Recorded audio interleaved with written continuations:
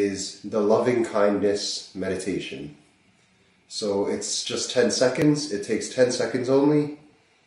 Whenever you're at work or you're on your way to work or anywhere really, look at the people beside you, even if they're strangers, and just think in your head, I wish for this person to be happy.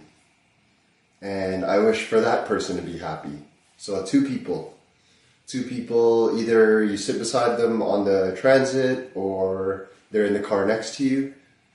Just think that in your head. And I've been practicing this for the last week, and when I remember, because we don't always remember, right?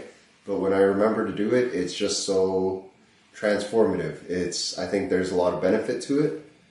The idea is that giving love and giving kindness is rewarding in itself.